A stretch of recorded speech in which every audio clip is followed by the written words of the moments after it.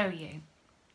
I'm going to turn this glass of water into a colourful drink. So I have my water, I have my empty glass. Do you think I can turn this into a colourful drink? Well, here goes, let's see. Way! Voila! There we go. Well, are you impressed?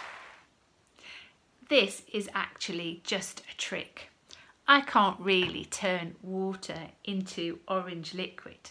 But today's story is all about when Jesus went to a wedding and he really did turn water into wine. Jesus is invited to a wedding. And when Jesus was alive, weddings could go on for days. People had a lot of time to celebrate together.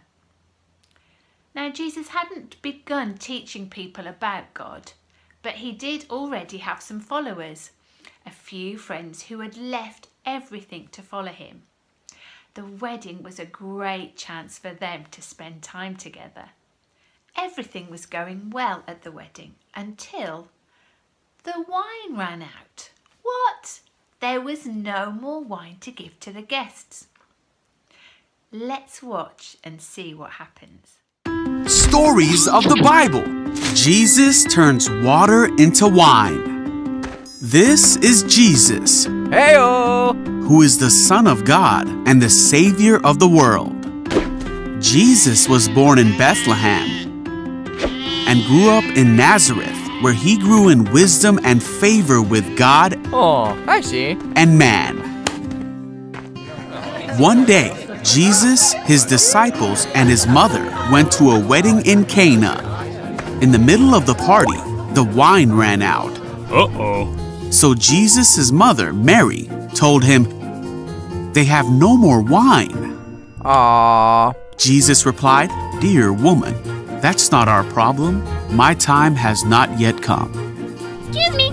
But Mary told the servants, "Do whatever he tells you." Standing nearby were 6 stone water jars. The Jews used jars like these in their washing ceremony. Jesus told the servants, "Fill the jars with water." Okay. When the jars had been filled, he said, "Now dip some out and take it to the master of ceremonies." So the servants did what Jesus told them to. When the master of ceremonies tasted the water that was now wine, not knowing where it had come from, though of course the servants knew, he called the bridegroom over. A host always serves the best wine first. Then, when everyone has had a lot to drink, he brings out the less expensive wine. But you have kept the best until now. This miraculous sign in Cana in Galilee was the first time Jesus revealed his glory, and his disciples believed in him.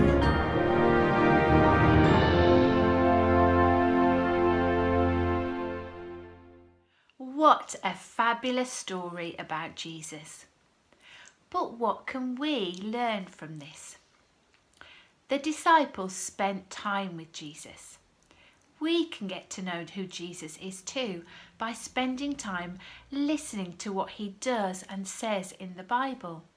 Mary knew Jesus was special and she trusted him to have the right plan. She said, "Do whatever he tells you to do."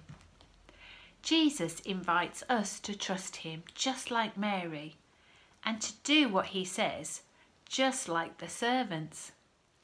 This miracle begins to show the disciples who Jesus really is.